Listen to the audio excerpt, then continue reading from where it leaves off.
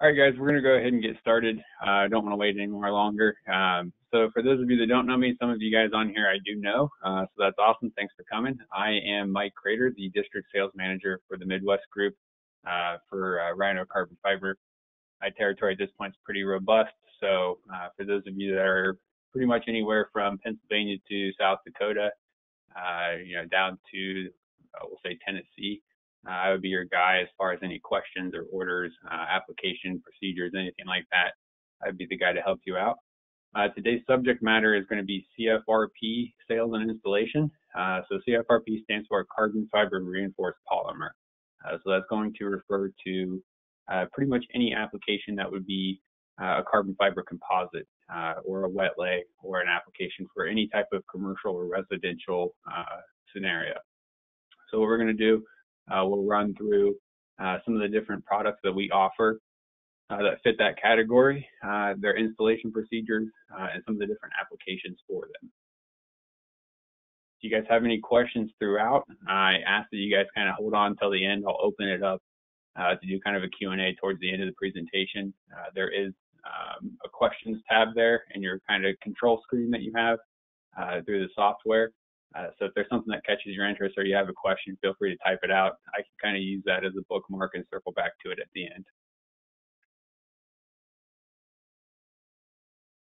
So for those of you that have been to any of other presentations, we always kind of start out with a little bit of our background. For those of you that know Luke, you'll probably know this story.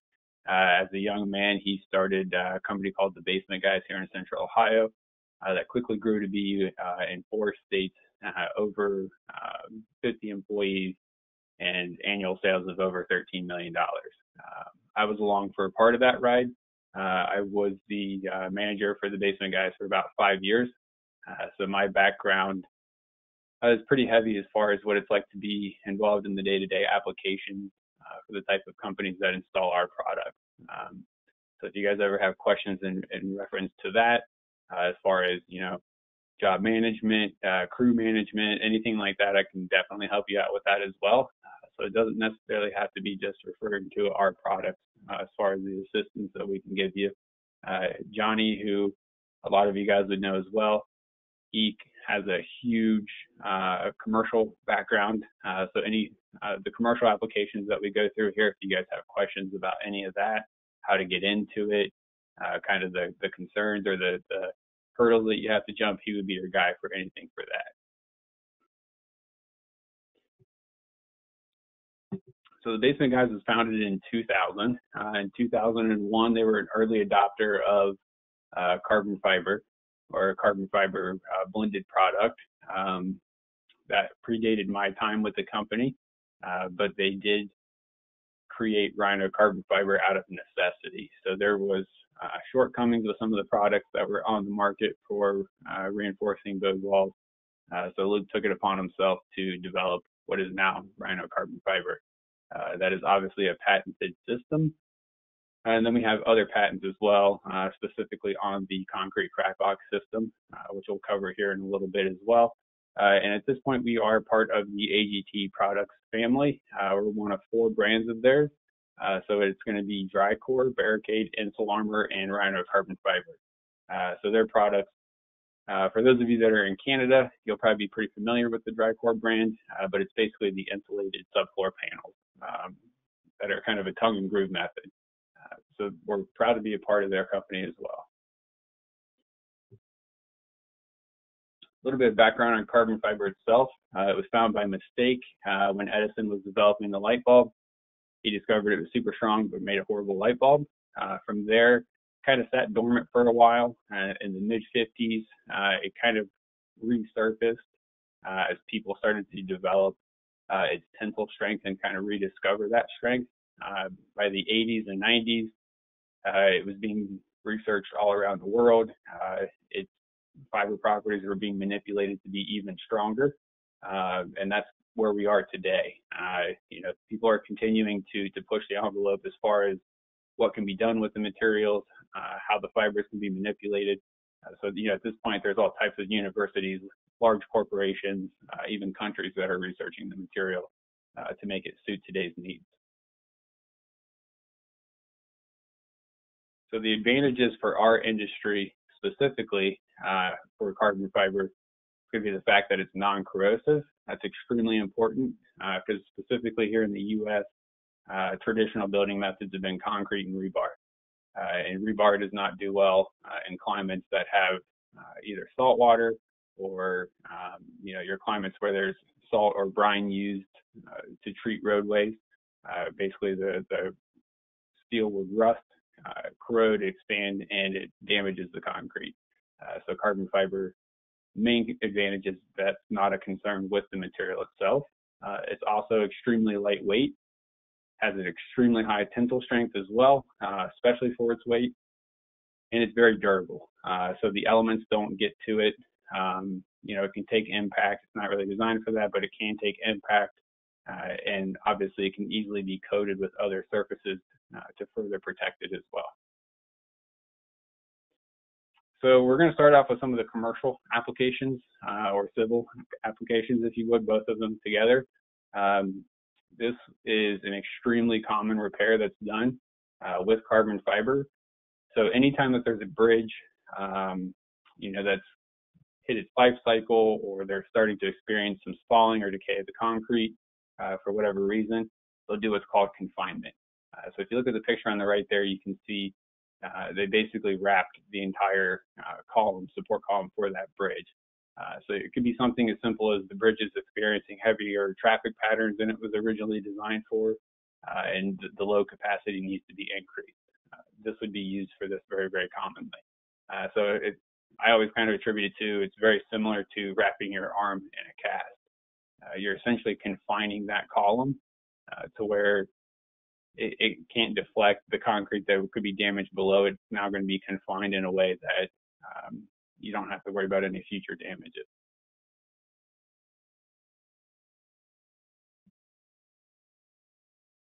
Here's a couple more examples of it with a little bit more of a description if you guys care to read it, but it's basically a synopsis of what I just said. But here's a couple of examples of actual installations. You can see columns there on the left picture. That was actually a warehouse that was being repurposed. That's another very, very common usage for the carbon fiber application. So where I live, there was a lot of old manufacturing facilities that are now being turned into residential condos or apartments. So obviously the load increase is going to be different. So if you have point loading or anything like that, the carbon fiber can be used to add additional load capacity to the floors above it or below it, whatever needs to be done. So that's common. You'll see that on beams, and there's actually a couple pictures of them doing it to the bottom side of slabs as well to increase load capacity that way. And if you look at the picture on the right there, that actually has some additional carbon fiber plate banding around it to offer even more resistance against possible deflection. So that was actually a new build, as you can see. So there's a lot of materials that are being used prior to heavy commercial or civil projects being utilized by traffic. And this is basically a preventative measure or a way to use less building materials and keep the strength there. So that's going to be something that we're going to see more and more often moving forward. Here's a couple of pictures of kind of what I was talking about as far as, wrapping columns because of damage purposes or increasing load capacity. Again, this is also a slab as well. So what this was a parking garage that they had a change of use, and basically they needed to increase the capacity of the weight that could be taken on the slab above it. So they used 2-foot wide sheets of material and laminated that on site. Another really cool project that Johnny was involved in, he actually got to go to Mauritius Island, kind of similar to this, and they used the combination of both of these types of repairs. So they had a shopping center where the garage caught fire and damaged the concrete to a point of they were looking at total replacement or closing the facility completely. And with it being a small island, it was their main shopping mall, so they didn't really have the option of closing it. So he was there for 14 days, and they worked 14 days straight. It was, I think, a 20-man crew installed, several thousand linear feet of carbon fiber in both of these types of applications, both column wrapping and slab install.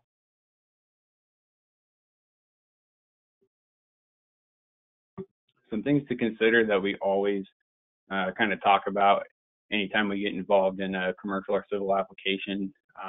It's something we want our installers to be aware of, because everybody wants, the big jobs, but there's some things that you need to consider for that, and we always are transparent with that. So there's always going to require a saturator for the carbon fiber itself. So if you look at those pictures at the top, you basically have a bay where the epoxy is held, and essentially the carbon fiber is fed through those bars, and it comes out pre-saturated.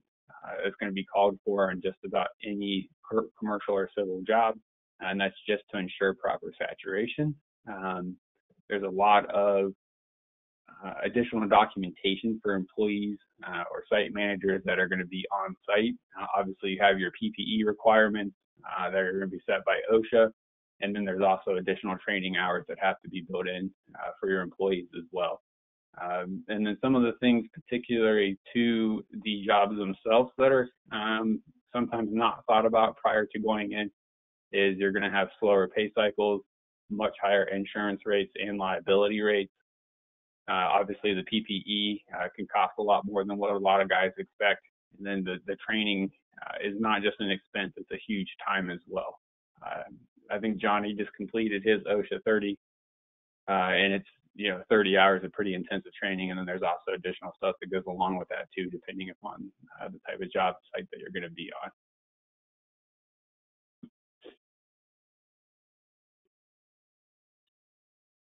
So the reason that everybody is after the carbon fiber, the civil and commercial projects, is it's estimated that there's a $3 billion annual sales in that. Moving forward, that's just going to get worse.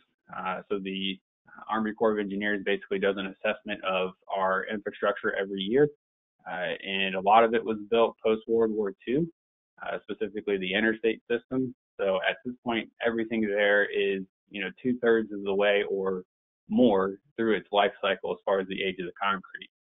A lot of these structures were designed insufficiently as far as the type of traffic patterns that they have today, the size of vehicles that are on them. So there's a ton of retrofitting that needs to be done, and then there's a lot of replacements with retrofits that need to be done as well.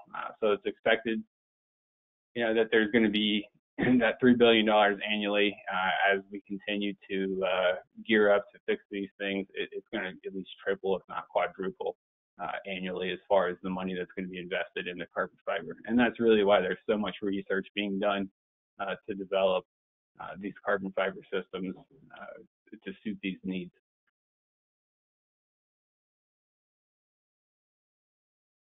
These are a couple other commercial projects that Johnny was involved in. The one on the left was a water silo that they basically were looking at doing a removal and replacement, and this was something that was done over the course of a couple of weeks, very, very quickly, very clean. The other examples you have here are going to be some more column strengthening, beams, and wall strengthenings. This just shows you kind of the versatility of the material itself, how it can be applied, multiple layers, grid patterns, things of that nature. The beam strengthening there, you have both flexural and shear reinforcements going on there. So it really just kind of depends upon what the engineer is calling for. And this is where we usually take the opportunity, guys. We have full-time engineering staff. So if there's anything that comes across your table that's outside of your comfort zone, or you want us to take a look at it or collaborate with your engineers that you're working with, we're more than happy to do that. That's why we have our engineering teams for exact projects like this. A lot of the stuff that you would do residentially is going to be pretty straightforward and fairly repetitious, but anytime you get into a commercial application for liability purposes, things of that nature, it needs to be cleared by the manufacturer and your engineer that's going to be on site. And this is actually a project that I oversaw during my time at the Basement Guys. This was an H.H. Gregg building that when it was built, the rebar didn't overlap in the walls. So rather than removing and replacing the wall, or buying the building back from H.H. Gray because they refused to take possession, carbon fiber was utilized both on the inside and the outside to defend against wind shear, snow load, and this was by the loading dock, so they were worried about possible impacts from trailers as well. So our engineering team collaborated with, I think it was about 4 or 5 different engineering firms that were taking a look at this thing. And there was actually multiple layers of carbon fiber at varying lengths per strap location that you see there that's prepped out. So there was, I believe it was a 28-foot strap initially, and then it dropped down to like a 20, and then finally I think a 14-foot strap was laminated on each one of those. And they were basically on opposing 4-foot centers from the inside to the outside. So essentially what you ended up with was a strap every 2 feet between the inside and the outside. And obviously, carbon fiber itself, the manufacturing process isn't considered green, but how it's utilized is considered green. So for those of you that's important, obviously in certain states it's extremely important. You can even get, state money or federal money for being green. So, that's something to consider as well. Rather than tearing a wall out and rebuilding it, replacing it with all the new materials, it can't. The retrofitting with the carbon fiber does qualify as a green material. So some of the residential examples that you could possibly be looking for, it's going to kind of be similar to the commercial, but it's going to be different in the sense that it's going to be mainly isolated to the foundations of the home. So it's going to be much smaller scale, much more quick to remedy the situation. But again, kind of similar. This is again an example of fall to broken concrete, that what you would see on a bridge deck, something of that nature, or a parking garage. So in this case, the contractor that performed this installation went in and removed all of the unsound concrete, coated the rebar that was exposed. You can kind of see it here. Coated it with an anti-rust inhibitor, and then repaired the concrete, and then used carbon fiber to confine it. This is kind of the stages here, just to kind of go through so you guys can see what's involved. That's after it's been repaired, and then this is with the carbon fiber installation on it. So what this is doing is basically confining and bonding the new repair mortar to the existing foundation wall, keeping that from separating, and then obviously keeping the elements from affecting it as well. Once the carbon fiber is cured out, it's going to be watertight. For any exterior applications, it needs to be painted at least, if not coated in either a concrete product of some sort, or a lot of our customers will use an elastomeric stucco, just so there's a little bit of flex and give to it.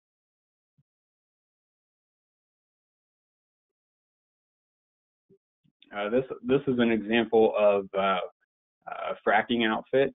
So prior to becoming a customer of ours, they would go in and frack, and they're held liable for any building that's on that site that they're going to be fracking. So they were essentially going in, doing their work, and having to replace total foundations or rebuild a new foundation and move the home and set it on a new foundation. So what they started to do was, prior to any fracking being done, they would go in and reinforce. So you can see, even with the carbon fiber, there's still going to be some damages there just because of the nature of fracking. It basically creates little mini earthquakes below the grade there. So they still had repair work to do after the fact, but rather than paying for building or rebuilding a complete foundation and resetting the home, they were able to go in and do minor tuck pointing, some block replacement, things of that nature. So in the end, they saved a ton of money by going this route, and then obviously didn't have to displace the residents on the property.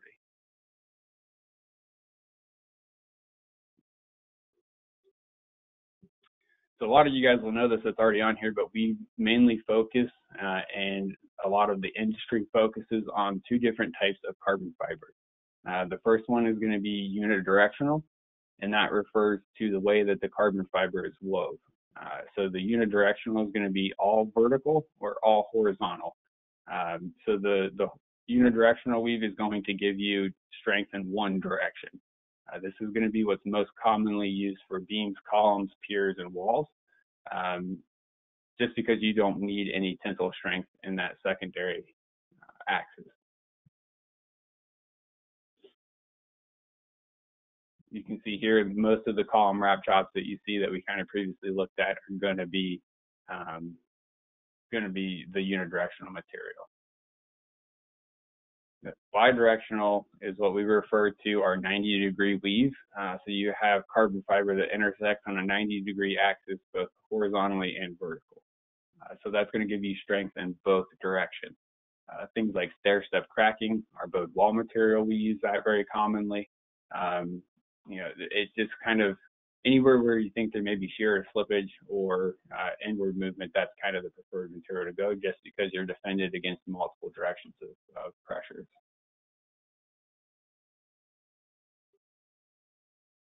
So that kind of wraps up the commercial and civil portion of it, a little bit of the background.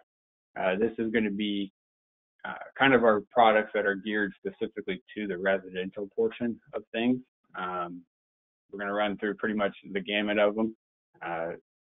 So with the bowed wall repair specifically, and this is what basically we've built our company on, you're going to reinforce in place. You're not going to be doing anything to reset the wall or push it back, but what you're doing is stopping any future inward movement. We were the first to the market and hold the patent on top and bottom connections. So that's going to link you into the sill plate, the first available connection for the framing. And then the bottom connection is going to go either into the slab or the footer. And just like all of the other materials that we use, it's going to be a wet lay application, meaning you're going to receive a raw woven fabric, and it's going to be wet laid with the epoxy on site.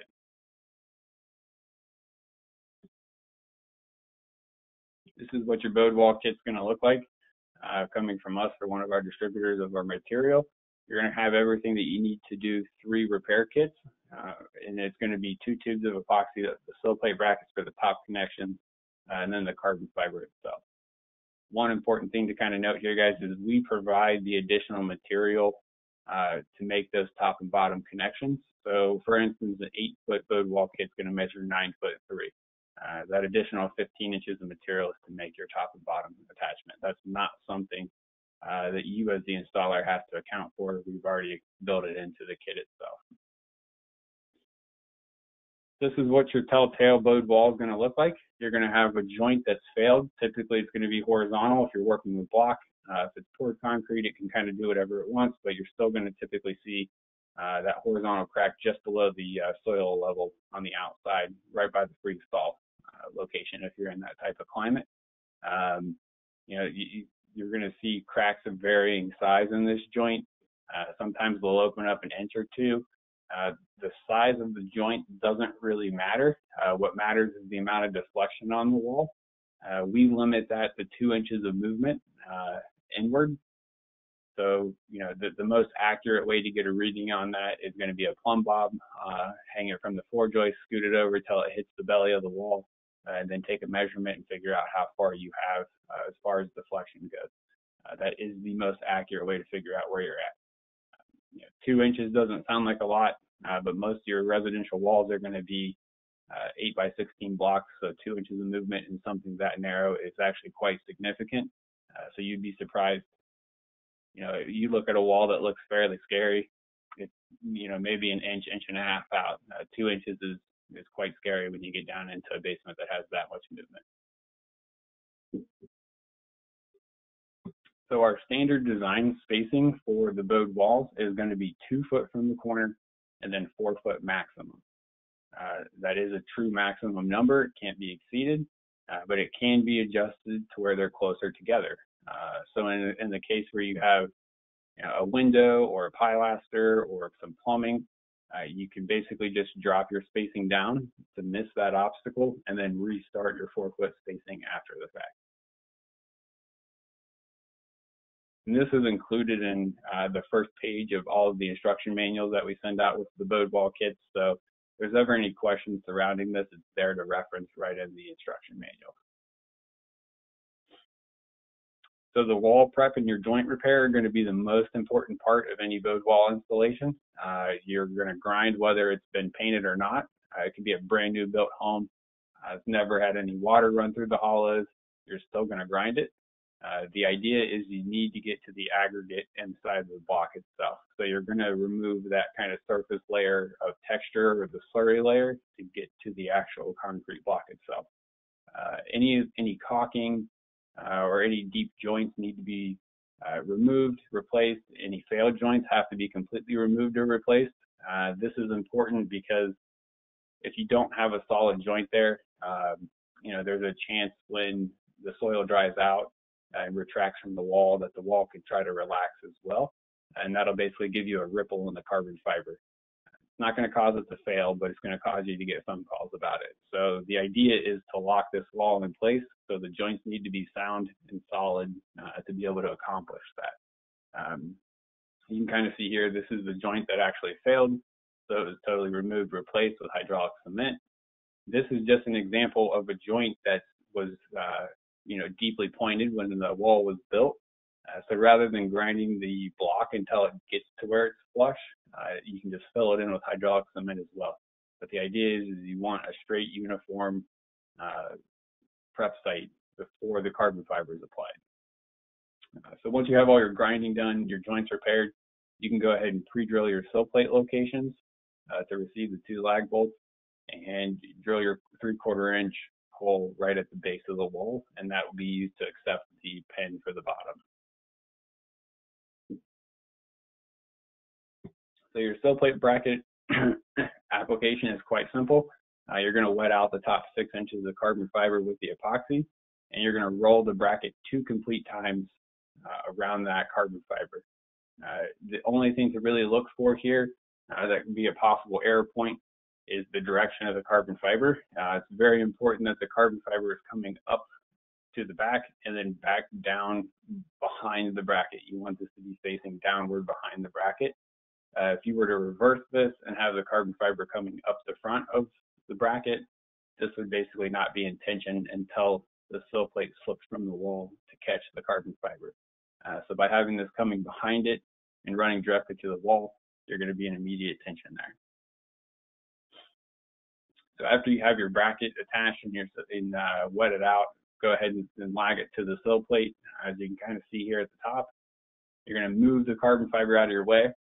The most common way to do it is just to kind of roll it up and tuck it up into the rim joist, tie it off to the side or tape it up somewhere. Then you're going to start with your with the epoxy application. I personally usually train guys to divide the wall in half as far as the epoxy application goes. This will help with the epoxy wanting to run down the wall. Once it's in kind of strands like that, it builds a little bit of weight. It wants to run. So if you start from the top and go to about the middle of the wall, go ahead and try that out. That'll get the epoxy evenly distributed in that area and it won't run on you. After you've accomplished that, then you would go on and repeat the process for the bottom half of the wall. You want to make sure that this is a fairly heavy application. Your base coat's going to be the heavy one because it's going to penetrate the block and soak into the fiber. So you want a uniform wet look to the entire wall. One thing to check for, and this is where we get a lot of guys that use too much epoxy, is as you trowel the epoxy out, it tends to build on the outside edges of your trowel, which pushes the epoxy outside of where the carbon fiber is going to be installed. So something to look for is this kind of beads of carbon or epoxy that's sitting out there. If you see that, just kind of push it back towards the center where the strap's actually going to be installed. This will help soak the carbon fiber itself, and it will result in you using less epoxy on the second coat of epoxy. If you happen to get any epoxy on the floor or you have any left over on your trowel, you can go ahead and just put that into the hole that you've pre-drilled at the base there. And then if you don't have anything like that, just go ahead and fill that bottom hole about halfway up with epoxy prior to going any further. So after you've got your base coat, everything's got a nice wet look, no heavy spots, no dry spots. You're going to go ahead and unroll that strap, give it a little tug to pull it tight, and then you're just going to lay it directly into the epoxy that you've laid out. You want it to be as straight as possible. If it has little deviations, it's not going to affect anything as far as the strength goes. It's mainly for appearance purposes, for professionalism. You want it to be as straight as possible. Once you have it kind of bedded in where you want it to be, you can go ahead and push the carbon fiber into the epoxy with your plastic putty knife. That'll kind of help, get a better bond with the actual concrete surface. And at this point, you're going to work downward. With the actual epoxy application, you want to work from the bottom up so the epoxy can build on your trowel rather than going from the top down. You would essentially end up just dumping the epoxy everywhere. So for the base layer, work down to the bottom to the top, and then once you have the carbon fiber there, you're going to work from the top to the bottom.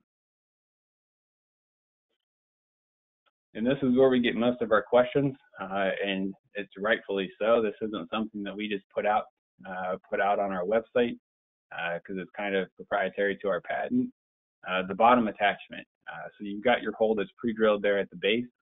You're going to need about 6 to 8 inches of carbon fiber to create this pin on site. So you just kind of let that hang out on the floor until you're ready to do this portion. But essentially, you just fold the carbon fiber behind itself to create kind of a point or a triangle, and then you twist it to the left or the right, and you tuck it down into that pinhole. If the epoxy isn't level with the surface of the concrete, go ahead and top it off to where it is. That'll kind of help keep water from being able to come up through there if there is any moisture in the basement. Another question we get a lot is guys struggle with being able to get this kind of uniform appearance that's here.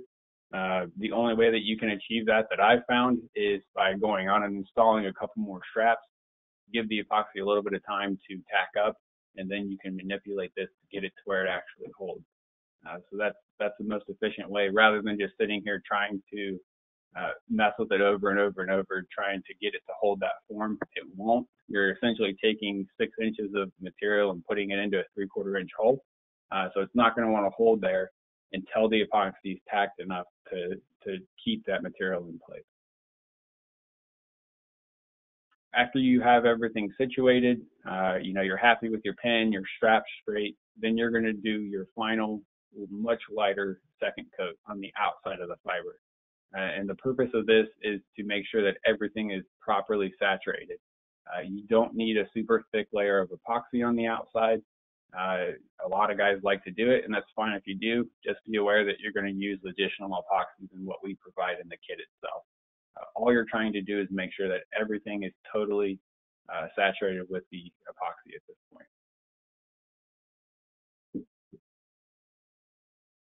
So a couple of tips and tricks that I picked up from my time as managing at the basement guys as far as site management would be, divide the processes and the procedures out amongst your crew members. We usually ran 2-man crews for carbon fiber applications. So basically those guys would get there, go ahead and tent everything off, plastic everything, cover anything of importance. One guy would go ahead and start with the grinding for the walls, and the other guy would start pre-drilling the top sill plate connections and drilling the bottom attachments. That's the most efficient way to get the prep work done. After the one crew member has done all of the pre-drilling, he would go ahead and start installing the carbon fiber. This would allow the guy that was doing the grinding to be on the 4th or 5th strap location. So he would basically just keep going with the grinding while the straps were being installed. And then once he finished up grinding, he would jump on and help with actually hanging the carbon fiber itself. That's the fastest way. We had guys that I could send 2 guys out and do 20 to 30 straps in a day and be home by 3 or 4 o'clock in the afternoon. That is the most efficient way to get it done. Rather than having, both guys grinding and then both guys have to circle back, it's just the fastest way. Plus you get guys that are really good at both portions of it, which makes for, again, much cleaner installation and less callbacks in the end. A couple of things to check for during the carbon fiber application. If you're using the bidirectional material, you're going to have little toes that hang out on the end. You want to make sure that those are pushed down to the concrete block. If those are holding up on the edges, once the epoxy cures out, they're basically just super thick razor blades. They're incredibly sharp. So for the safety of your customers, just make sure that those are laying flat. You can adjust any of your bottom locations at this time if there's some that you're not happy with. And then you can clean up all the tools in the job site with the tough wipes that we provide as well. And those will work on your hands, on the tools, job sites, anything that you get on the truck. If you have wet epoxy on there, it will remove it up to the point that it cures out. These are a couple of things that we get from our installers all across the country as far as adapting the installations. So occasionally you won't have a sill plate. In that scenario, you would attach directly to the rim joist. If you don't have a rim joist, then, if it's like concrete block all the way up, or it's in like a cellar or something like that, you have a slab directly on top of the wall, you would just run a horizontal strap across the length of the wall. And what that does essentially is, if one strap were to get loaded up more than the ones around it, it would basically redistribute that pressure across that horizontal strap and put it into the other straps directly around it. So this kind of helps prevent against any shearing that may occur at the top where there is no sill plate available to connect to. Another thing that we have almost daily are guys that run into homes that already have an existing interior drainage system. So the workaround for that is to move it off of the wall if it's loose enough. All you need to do is be able to get your 3/4 inch drill bit behind that material, and you can make your bottom pin location. If it is tight to the wall, a lot of systems are, you need to remove a little bit of the concrete there at your strap location, pull the material away, go ahead and drill your bottom connection point, install the strap, and then put everything back and re-pour the concrete. The ideal time, if you're going to be doing a drainage system, we have a lot of guys that do multiple different types of repairs. If you're doing a drainage system, ideally you do the strap install at the same time. That way you have direct access to the footer, and you don't have to come back at a later date and basically disturb the drainage system that you just put in.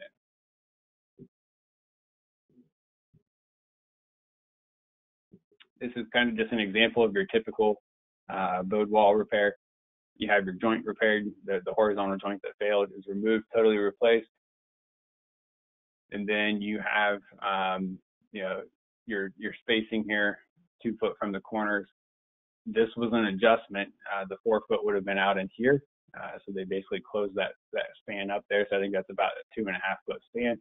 So they came tight to the window so they could basically jump over the window itself.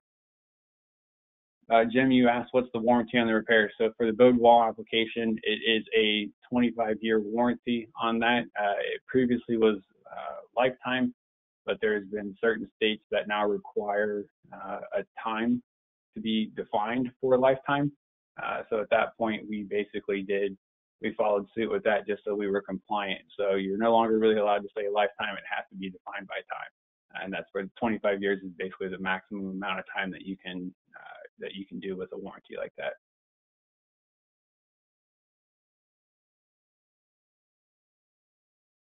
This is an example of 2 products being utilized. This is a crack repair at the bottom where the wall is sheared. That's another really common issue that you'll see in homes that have been in poor repair for quite some time. So essentially this bottom block is held in place by concrete and dirt, so it can't move. It's basically confined by the 2 materials. So what will happen is the wall will basically slip off of that bottom block. So this was used, the bowed wall straps were used to reinforce the wall vertically, and then the engineer called for additional reinforcements along that shear point, and that's where the crack repair was utilized for that. And that kind of leads us into the next type of repair. It's going to be the carbon fiber crack repair. This material can be utilized in both block and poured concrete. That's kind of an important keynote, as well as the bowed walls repairs too. The surface prep is going to be identical to the bowed wall. you're just going to be wider because the material itself is 12 inches. Aggregate should be exposed. The texture needs to be removed. Again, that's whether the wall's been painted or not. Any of the joints are going to be filled. Same thing. You can kind of see from the pictures here. They did their prep work and then filled everything in with the mortar. This is just kind of a during application. This is actually a body shop and mechanic shop.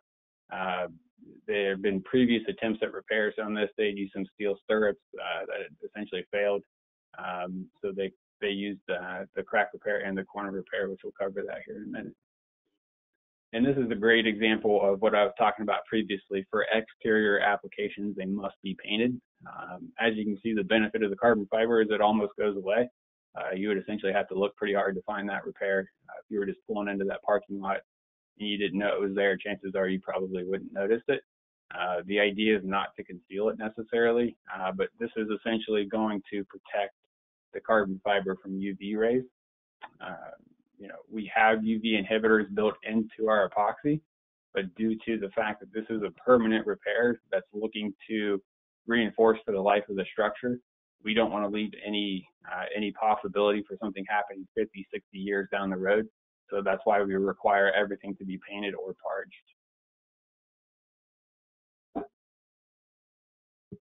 So this is where the crack repair is unique. You can essentially use it for just general reinforcement, for stair-step cracking, for just normal cracks or that horizontal crack that appears, for the wall shearing, things of that nature. But a lot of our contractors use it for water control as well. So if you have a crack that's leaking, the crack repair can be used as a substitute for crack injections, or it can be used to make a crack injection stronger and have a second line of defense against the water. So you've got your surface prepped here. If you're going to be using it for water purposes, you have to remove a small portion of the concrete so you can run that material below the slab. So what this does essentially is reinforces the crack, but once everything's cured out, the water cannot penetrate the crack repair material itself. So you're going to create a structural water diversion with the carbon fiber itself. So your procedure is you basically remove a small section of the concrete just out past the edge of the footer. You're going to put some fresh gravel in there so you have a barrier between the carbon fiber and the footer itself. That allows the water to basically be pushed down the wall and then released below the slab. So there's some materials out there. I'm sure some of you guys are familiar with like a flexi-span or like the rubberized coatings that you see or the full shield that you see. This is basically a structural version of that. A lot of guys really like it because you get the strength of the carbon fiber, and then obviously it's waterproof as well, so you're kind of getting two repair for the price of one.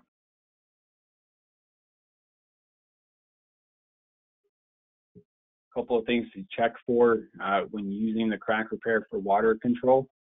It's really common where I live that new homes that have poured walls kind of have this fake brick pattern that's set into the form. So when they pour, it kind of comes out with a brick pattern to it. If you see that, you need to grind kind of the texture off of that and then fill in any of those fake joints with your hydraulic cement. That way you have kind of a uniform plane for the carbon fiber to attach to. And then another thing to check for is that the crack goes below the slab itself. So like this picture on the right is a great example of what the crack needs to look like. So if this crack were to stop about halfway down the wall, you could still use the carbon fiber, but you would need to inject it first. That way the water doesn't enter the wall. If you use the carbon fiber, you need that crack to run below the slab so that way the water can be released.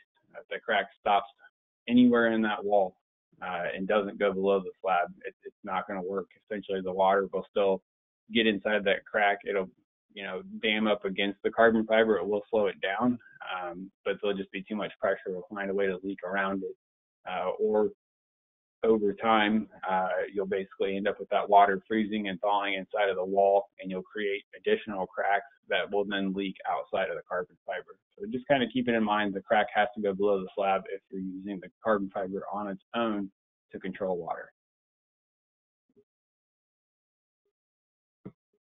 Next type of repair is going to be the corner repair. This is going to be the same material as the bowed wall kits. The prep work is the same. You're obviously just working horizontally. So I always train guys that this is a two-man job. If you want it to be this clean, it's definitely a two-man job, if not a three-man job. You know, you want to kind of tape off and plastic between the strap locations, but the corner repair kit is used to tie an outside corner back together. So if you have a corner that's experiencing separation or cracking around the corner repair is used to tie those back together. So they had some stair-step cracking that was occurring just outside of this part of the corner. So they basically, you know, the straps are 10 feet long. So you're going out and grabbing 5 feet of this wall, 5 feet of that wall. So you're using the developmental strength of the carbon fiber itself to reinforce those parts of the walls trying to pull apart or separate. Again, prep work's the same as it is with the rest of our material. Grind it, get it clean, get down to the aggregate. You don't necessarily have to tape off between the straps. If you don't, the epoxy is going to want to run on you. It's going to be much dirtier than this application is. If you have two guys doing the job, you would essentially want one guy to be doing the epoxy application, and then one guy coming right behind him, troweling it out, getting it evenly distributed, and then laying the strap in place and just kind of work horizontally across both parts of the wall. The installation for this, as far as the spacing goes, is going to be determined by the height of the wall. So the kit comes with 4 straps in it. This company actually decided to add a 5th one just because of the height of the wall. You're welcome to do that. But typically we call for 4 straps on anything up to a 9-foot tall wall. And you basically just do one high, one low, and then evenly space the remaining 2 across that height of the wall.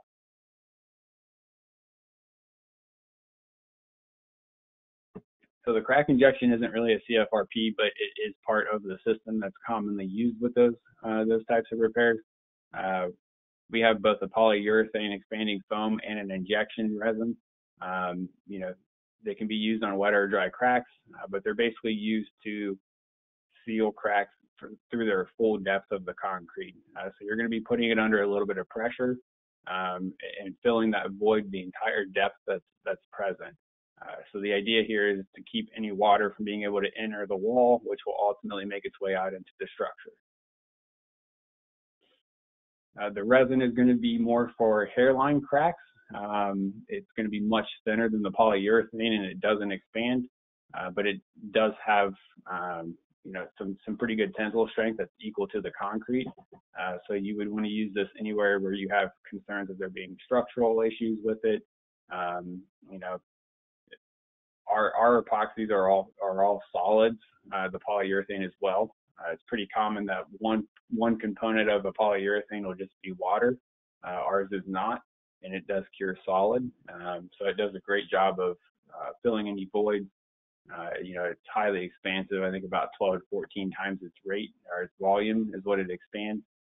So if there's any erosion concerns or anything like that, you would use the polyurethane just so you could fill those voids.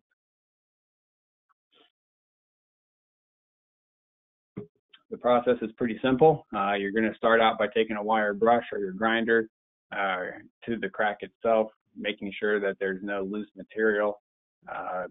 And then once you have that accomplished, you're just going to go ahead and set your ports with a high strength paste about every foot, working your way up the entire length of that crack. And then you're going to use the same epoxy that you set the ports with to cover the surface of the crack. This is what's going to be the retention part of the injection system. So it's basically going to hold that material below the surface so it can travel inside of the wall. You know, once everything's cured out, then you can start your injection process. And you start from the bottom, inject it until you see the material come out of the port located above it. You'll cap it off with the provided cap, and then go ahead and reinsert your epoxy into that port location, and just kind of work your way up the wall like a ladder. The only question we really get surrounding this application is how soon can I inject?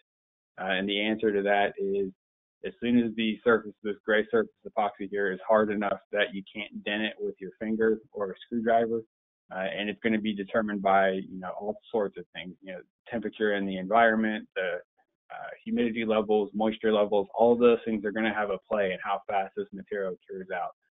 So there's no definitive answer that I can give you. It's just kind of do the dent test, if you would, and once it's cured enough to where you don't leave an impression in that epoxy, at that point you're free to go ahead and inject. Again, a couple things to look for with the injection systems. If you have that faux brick pattern that we previously discussed, you're going to have to essentially get rid of that texture. You're going to have to do a little bit of grinding for this application. And then where those fake joint lines are, you're going to have to kind of build the surface epoxy up. That way you have a nice tight bond with that. If you don't do that, essentially the epoxy will kind of find its way to those lower voids there, and it'll make its way out through there. A couple other things is make sure that your final injection port is located below the outside grade. There's no need to fill above that point. If there are any cracks on the outside of the wall, you can simply fill that with the surface of epoxy or hydraulic cement, something of that nature. But you just need to fill to the point where the grade line is. All right, I believe our final product that we're going to talk about is going to be the concrete crack lock. It's a pure carbon fiber application. Some of you guys may be familiar with, carbon fiber staples or bent rebar, things of that nature. We still do manufacture the carbon fiber staples, and the crack lock is essentially kind of an evolution of that. The advantage is it gives you a mechanical bond with the hoops on either end, and the install time is much faster than a lot of other products on the market. So your general install guidelines are going to be crack locks are going to be installed every 8 to 12 inches across that crack. You're always going to keep them perpendicular to the crack itself, and you're going to need to cut about an inch deep. The crack lock itself is going to be about a ½ inch tall, and you want to get an epoxy bed above and below that. So that's kind of the real brief version of it, and it's really not much more complicated than that itself. Crack locks are only for poured concrete. They would not be utilized in block walls, but they can be used in anything poured. So this could go all the way through the civil and commercial application, down to residential driveways, basement floors, basement walls, swimming pools if they have them, the pool deck itself. It doesn't really matter if it's poured concrete and it's cracked. You can use the crack locks to tie everything back together. So we really pride ourselves on kind of the pre-preg construction of this. So pre-preg refers to the carbon fiber being pre-cured. So these are going to be semi-rigid. Obviously they can flex, but it's not an application where you have to make it on site. It's not going to be wet laid. It's going to be pre-cured out. Our tolerances are extremely tight on these. To make the cut, they have to be the identical size. We test them constantly. They have to meet certain, each batch that's made has to be pool tested and confirmed to hit the tensile strength before we ship them. So that allows our installers to go out and fully prep the site as far as the crack lock locations. So we've had guys that have gone out and prepped 500 crack lock locations before they even received the material. These examples here are going to be slab on grade in a residence. So these were basically the slabs are moving around and we're transcribing into the hardwood floor that was just simply glued to the concrete itself. So every time it moved, the floors would buckle. So what they did here is a combination of blocking control joints together and just general cracks that had developed in the slab itself. So that's just one example of how to utilize them. Finally, guys, we always discuss our marketing. We work closely with a lot of our customers to kind of help them grow their business and kind of take some of the things off of their plate that they don't necessarily have time to do. So we provide, animated presentations, sales presentations, things of that nature to kind of help you guys. A lot of our customers will download our presentations to an iPad and use that to kind of progress them through the sales portion of carbon fiber applications when they do an inspection for carbon fiber. We also have the printed sales sheets that you can leave with your customers. So that way, once you're not there, they can kind of research you and our products on their own time, and that they can kind of use that as a guide to help them discover what the products are truly capable of. Case studies are something that we do quite often, and we rely purely upon our contractor network to do that. So, you know, we always tell our installers, if you guys come across a unique install or just an installation that you're really proud of, shoot us some pictures and some information. We'll post those on our Facebook and our LinkedIn, and you know, sometimes even use them for you know, written case studies to use as kind of a sales sheet or just a general education sales sheet. So that's something that we really are pushing. A lot of our contractors have discovered that social media is extremely important. So anything that they can use to get their work out there is a huge benefit. So any home shows that any of you would be doing, we provide pull-up banners, sales sheets, things of that nature, so that way you can educate your customers. And you know, obviously you don't have the expense of going out and sourcing those things yourself. We provide those at no charge. We have all sorts of videos on our YouTube page. A lot of them are linked on our website as well. So if you guys ever have questions as far as installation goes, or your customers have, you know, are questioning how strong the material really is, we have all kinds of cool videos that kind of show off those types of things. And then last thing, we've recently redone our website. So all of our information as far as safety data, technical data, and the instructions for application are all located on the front side of the website. Previously, you had to have a contractor log in to see that. Now it's all just front and center. So if you go in and you look at the different types of repairs, all the pertinent information is right there with it.